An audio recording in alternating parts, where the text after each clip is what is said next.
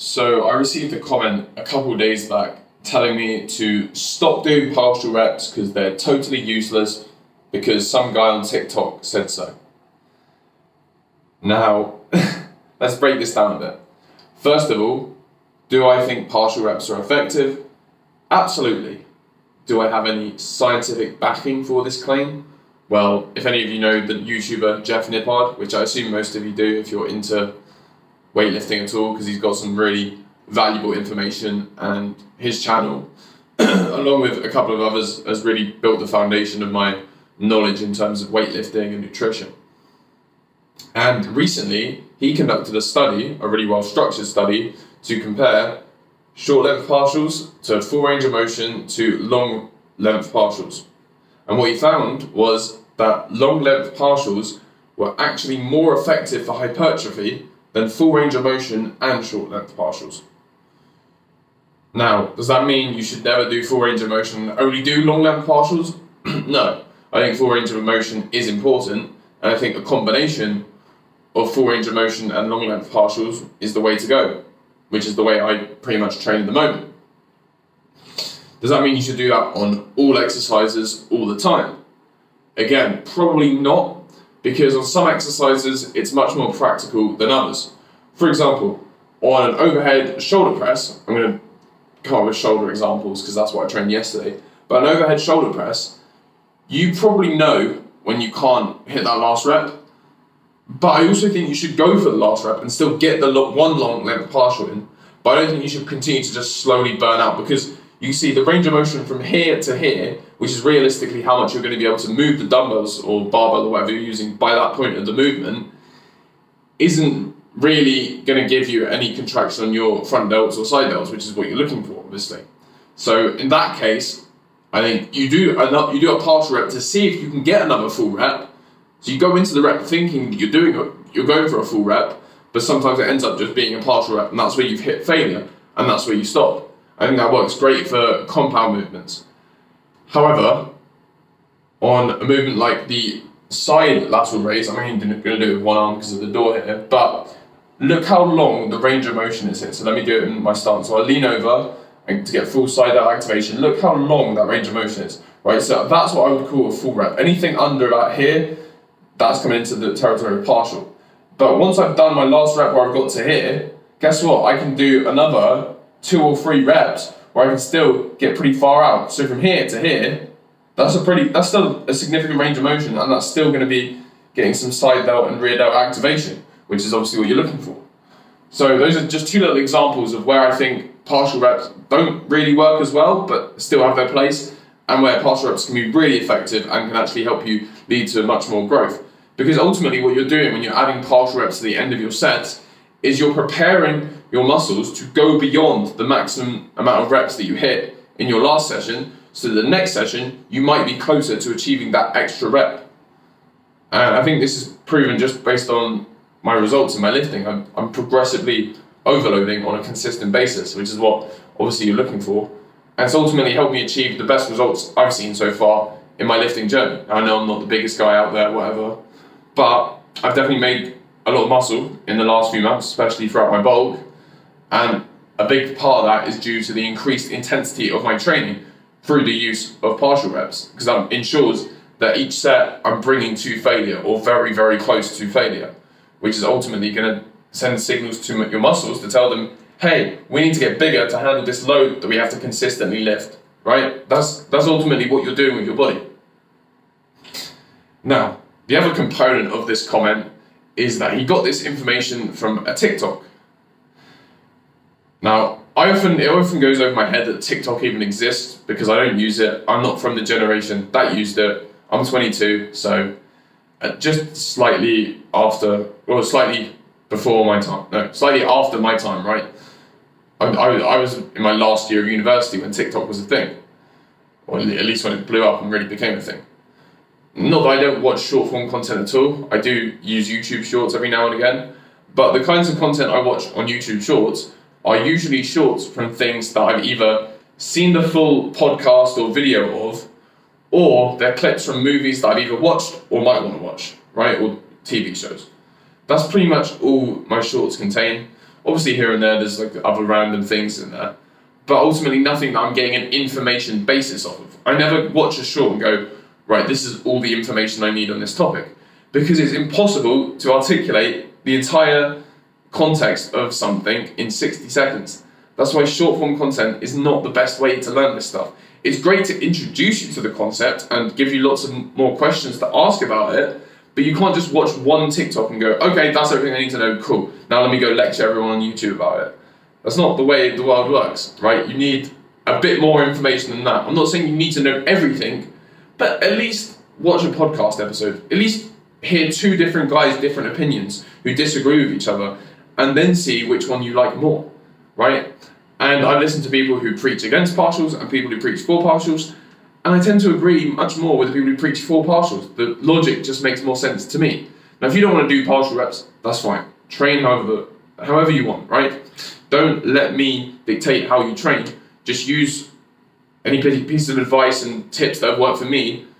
Try and incorporate them in your routines. If they work, they work. Stick to them, great. If they don't work, don't use them. Right? That's what this whole thing is about. It's a lot of trial and error, seeing what works for you and what doesn't, because our bodies are all very different at the end of the day. There are a lot of similarities, but there are also a lot of genetic differences in our bodies, and that's going to impact how well exercises work for you. For example, let me just give an example of that that's not related to height or anything. Arm length. Arm length is a massive factor. My arms are really long, as you can see. Like, my fists are well below my hips, right? So I've got really long arms for relative to the rest of my body, which is part of the reason my arms look so damn tiny. It's not that I don't have much muscle mass on my biceps, it's because that muscle mass is stretched out over a longer area of bone because of the length of my arm, right? That's the visual side of things, but the practical side of things means I'm not going to be able to bench as heavy as someone who's the same height and weight as me, but with shorter arms. Because they're going to be able to generate much more force and have less distance to go in their bench press. If that makes sense. So like when you're pressing, obviously you're extending your arm upwards. If your arm is shorter, you have less distance to go upwards than someone who's got a longer arm. Right? So there's lots of practical as well as visual applications to these genetic differences, and that's why you just can't take all the information you receive at face value. And yeah, I really recommend watching more long-form content if you really want to learn about this stuff. Obviously, you can use as much of my videos as you want, but I'm not the best resource for this information. This is more just about me documenting what I'm doing. I'll bring in bits of research and information that I've found that have helped me and things like that every now and again. But if you want to learn a topic, search that topic and find multiple different reliable sources and confer between them. Don't just take everything you hear at face value. Anyway, I weighed in at 87.8 kg, I think, something like that. Either way, it'll be on screen for you right now. So here's my pre-workout physique check with no pump going on whatsoever. This is what my arms are looking like without a pump, because of course, we are going to be training arms today, which are another priority area for me in terms of growth, because as I mentioned, I've got quite long arms. Therefore, I've got to build more muscle on my arms relative to my chest and my back to make them look more proportional. So, without further ado, let's go and get some breakfast. So first up, I've got some scrambled eggs with an avocado and a baked potato. Then I've got some beef with veggies and a baked potato. Then I've got some Bulk Elevate pre-workout powder with some electrolyte powder for my pre-workout meal. So I kicked off the tricep portion of my arm day on the cable machine for some wide grip straight bar tricep push downs.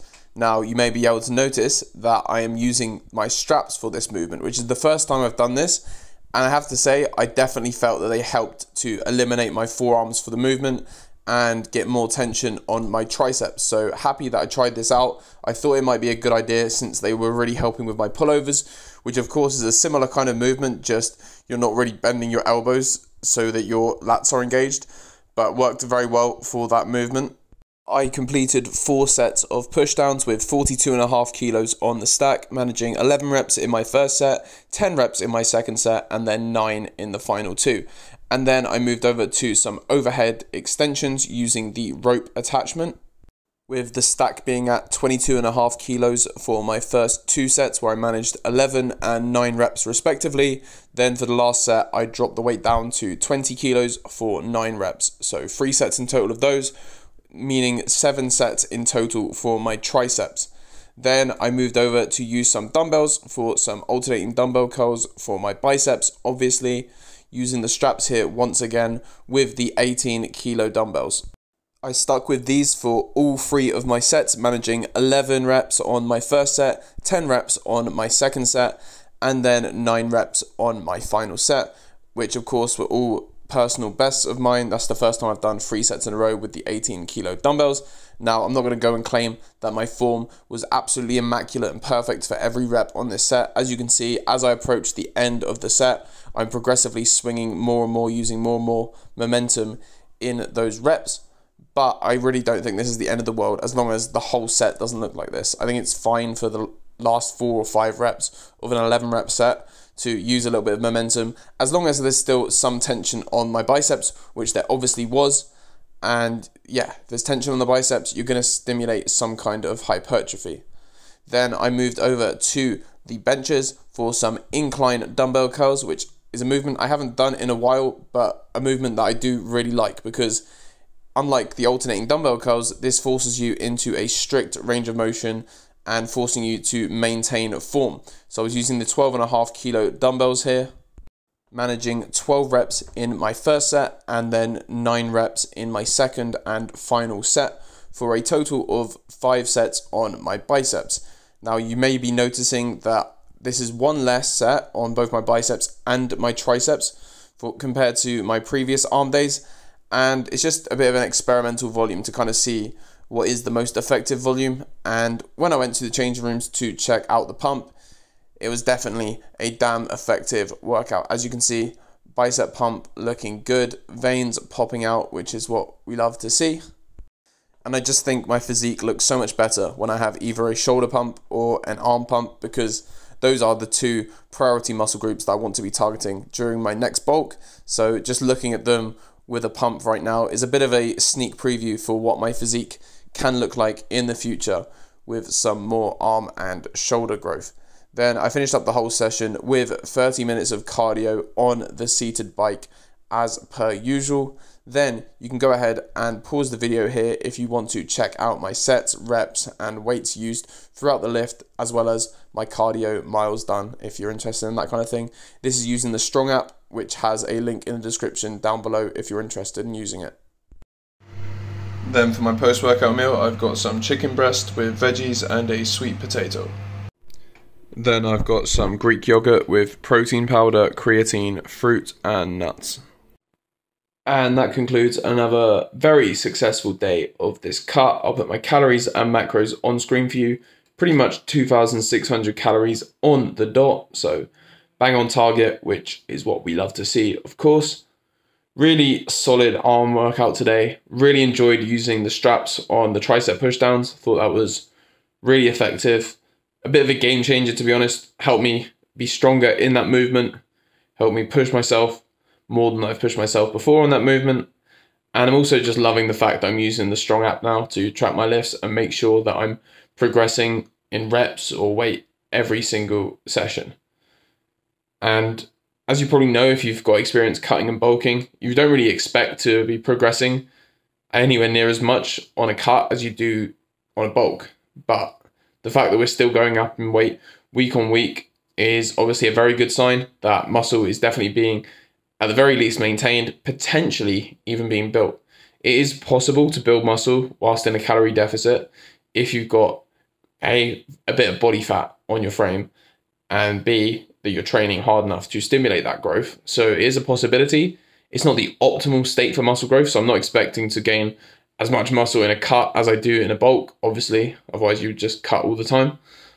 But still, there is the potential to gain more mass as we get leaner, which obviously overall makes you look bigger. I think that's one of the things that's lost on people about cutting. I get loads of comments saying, oh, why are you cutting? You need to build more muscle first, like blah, blah, blah. And look, I get it. I do need to be bulking more, that's for sure.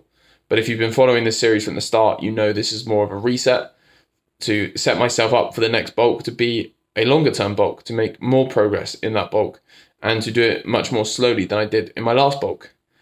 But also, the leaner you get, the bigger you look because your muscles have more definition. At the moment, there's a thin layer of fat over my arms and shoulders, for example, my legs, right? Most of my fat is stored around my belly and around my glutes. Polite way of saying arse, obviously, but yeah, you get the point. So ultimately, when that thin layer of fat shrinks and shrinks and shrinks on my arms and limbs and all those good spots, my muscles are going to look bigger because they're going to have much more definition, and especially in lighting on camera, that makes them pop out a lot more. So we have that to look forward to. Obviously, we're still quite early on in this cut, only, 2.5 weeks in now, not even that. So still a long way to go. Planning on 2 months total. We'll see if that's the right kind of time frame. Could be longer, could be shorter. We'll find out, right? I'm not going to stop cutting until I'm as lean as I want to be. And I'm not really going to know how lean that is until I see it in the mirror, because by the end of my last cut, I knew that I wanted abs, and that was the point where I was like, okay, that's enough, because I've been cutting for a long time before that point, and that was always the goal, and I finally achieved that goal. So I was like, okay, now it's time to bulk. But this time, I mean, I know I'm going to get abs no matter what, but I want to go a little bit beyond that point, get leaner than I was last time. So we'll have to wait and find out how lean I get throughout this cut, and hopefully you're going to stick with me on this journey. Tomorrow, we'll be training some legs, and yeah, hopefully I'll see you there for it. Cheers.